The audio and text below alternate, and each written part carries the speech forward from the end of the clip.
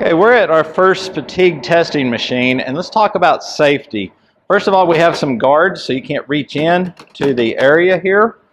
And the other thing we have is a plug where we can plug and unplug this machine. When we're loading the sample into the machine, I want this to be unplugged. Okay, that way if somebody comes up here and hits start, the machine doesn't take off with you on there. So unplug this when we're loading the sample. So we have our safety guards on the machine. And what we're going to be working on is the front side of the machine. We're going to take the guards off and we're going to work from this side, mounting our sample into the machine. Okay, we just tighten these up and I have the sample to the left side of the aluminum block there. So at this point we just tighten this up. I'm going to slide this into this housing all the way to the back. And then I'm going to come in here and turn in these screws back here in the back. I'm going to get it where it's snug.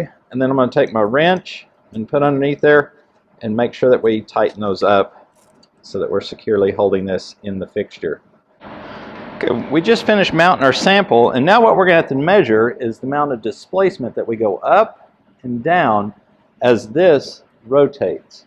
Okay, so we don't want to do this too many times, but you notice it's going to find that spot where it's level right here. So we're going to have our digital calipers here, and one of the nice features we have on this is if we were to move it down here, we can hit 0 and it would 0 off there, and then if we change something we can measure that displacement. That's going to help you out with math errors on this.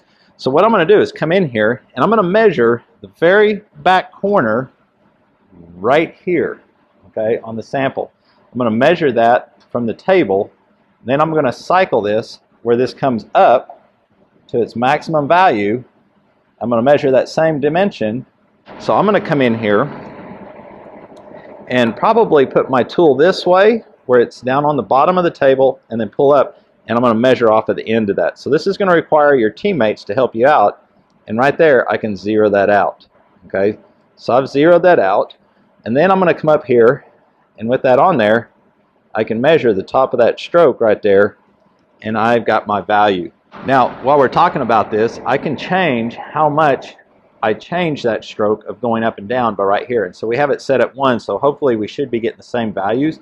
If we change it, it will do a percentage difference on either side, so we can actually change the amount of fatigue we have in this machine for going up and down. And that's going to change our fracture line that's going to develop in that broken sample. We anticipate that we're going to have a line dead center when it breaks, and we talked about that in the lecture.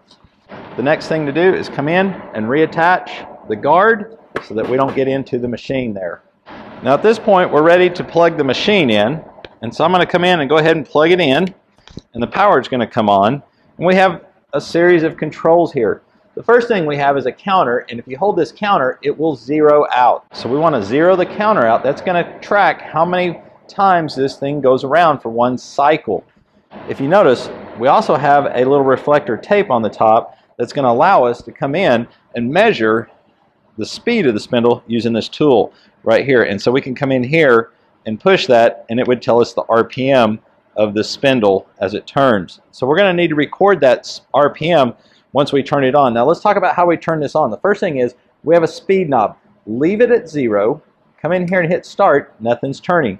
At any time you can hit stop and it will stop. If it doesn't, unplug it right there. You've got access to unplugging it if something happens. So I'm on start, and what I'm going to do is come in here and slowly turn this on to about, and you can hear it clicks on there, there's a secondary click. I'm going to turn this on till I can get to about 500 RPM, and again I'm going to come in here and be testing and aim this at that, and right now I'm doing 170 something. So you and your teammates can sit there and make sure you stay out of the machine there, and I'm going to go up to about 400 RPM.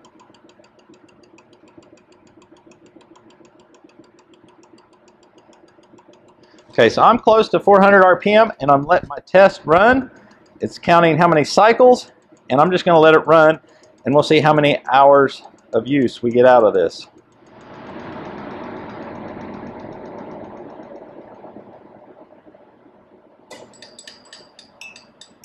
Once the sample breaks, you just need to reach up here and hit stop. Don't unplug the machine yet because you need to read the value of how many cycles it took to break that sample. Once you record that, you can unplug the machine and then unmount your samples and then go look at the microscope at the fractured surface. Okay, we're at the rotary bending fatigue tester. Let's talk about some of the components we have. We have an emergency stop up here. We have a guard that goes over the part, and there's going to be a sensor down here that this guard has to be in place for this experiment to run. We're going to keep our hands out of that area as it's running. Anything happens, just reach up here and press the E-stop and everything will stop. So to uncycle that, just twist it and it'll pop back up. Other things that we have on here, this is a motor controller that's going to run the spindle. We're going to be running about 5,000 RPM in this experiment. This is a beam loading system right here that's going to allow us to pull on the samples at these 2 points. And so we're going to be setting weights on this to set the weight value on the unit. So let's go over and start talking a little about how to load our sample into this. Now before we do that, we need to make sure we have the weights off of this arm. We can lift this up and there's a little lever right here that we can pull out, and that's going to keep this arm from going down. So we want to have that off so we're not putting any tension on this system pulling on the samples, and it's going to let us load the samples in. Okay, at this point we're ready to remove the cover, and I've got this off right here. It slides off, and I'm going to set it back over here out of the way. And this is where we're going to load our sample. Now these are basically ER collets that we see very commonly used in machining, and this has this nice little wrench that's going to fit on these hexes, and it's going to slide down inside the machine right here so that we can slide the sample into the spindle here. Now what I recommend doing is sliding it far enough back that you can bring this one in to play, and then slide these up where you're pretty centrally loaded here. Now the next thing we've got is a series of scales on this side, and you're going to need to come in here and set this portion at 7.5 inches and this one at 7.5 inches.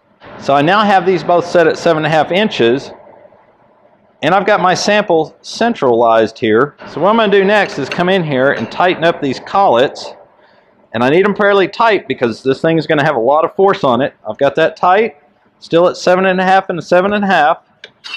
I'm going to move over here to the other side and support that, and again I need to tighten this one down. And so both of these are tight. I'm in the center, everything is centrally loaded. I'm at 7.5 and 7.5 inches. Now this system can move around. If I pull this out, it can move. Okay, so you want to make sure that you're at 7.5 inches on both sides, and that basically these are running parallel, these two surfaces. This could be kicked over at an angle. So make sure that you're parallel at 7.5, parallel at 7.5. We're tight. I would say this sample is loaded and ready to go.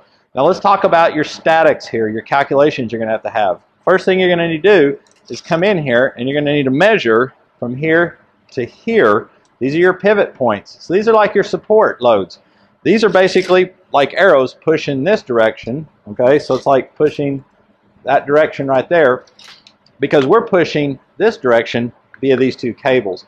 So we're going to need to take some more measurements. You're going to take the measurement from here to here. Then you're going to take the measurement from here to where it's pulling right here. So I know that distance. Likewise, I want to know how far it is from here. So I want to know those four measurements. The overall measurement here, the measurement here, and the measurement here. And then you could even double check it here and cross check your math. Now we can go do our statics and figure out what kind of bending moment we're putting on this sample. Now we're bending this sample. So if I had this ruler up here, for example, I'm bending that sample. Okay? And we're bending it. The highest stress is going to be at the thinnest section, which is right here. So you're going to need to measure that diameter of that sample before we break it. So measure that, record that diameter, calculate your moment of inertia, your I value, and we're going to be able to do our statics and calculate what kind of stress we're putting on there. Now, once we have all this mounted up, we're ready to come in and put our guard back on.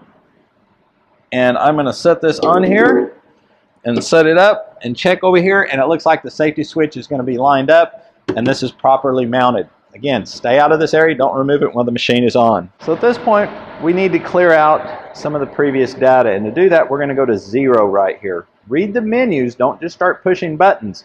The only thing we want to zero out is going to be the revolutions, which is number 4 right here. So zero out number 4. And now we're at 0 revolutions. Do not zero out the load. We already have that zeroed out, and as we put load on it, it's going to come up. We actually have some load on it right now, and as you see, we can go basically to 0 when we take the loads off. So don't come in and zero out the load force, just the revolutions. Now, what we're going to have to do is put our load onto the structure and you have a weight over here, you're going to have to figure out where to put that, and you're going to have a wrench that you can adjust and move these two weights, and you're going to have to come in there and get your weights set up such that I can come up here to 65 pounds. Okay, now you're going to probably get within half a pound or so, and that's going to be pretty good.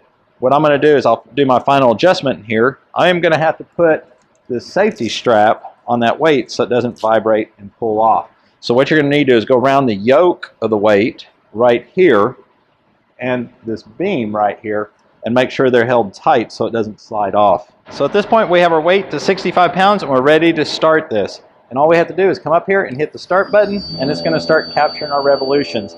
The other thing is, capture the time that you started and record the time to failure.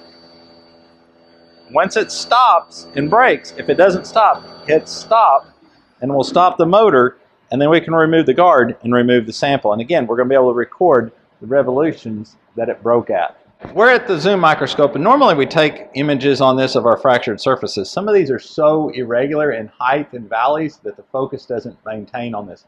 So what you may want to do is mount the samples in the fixture that we normally use, and then get your phone and come in here and zoom in and take a nice picture in focus of that failure. And again, I've got both specimens that we broke. I've got them illuminated where I can see them real well and focused, and then take a picture. And that way you can kind of look at the fractured surfaces there.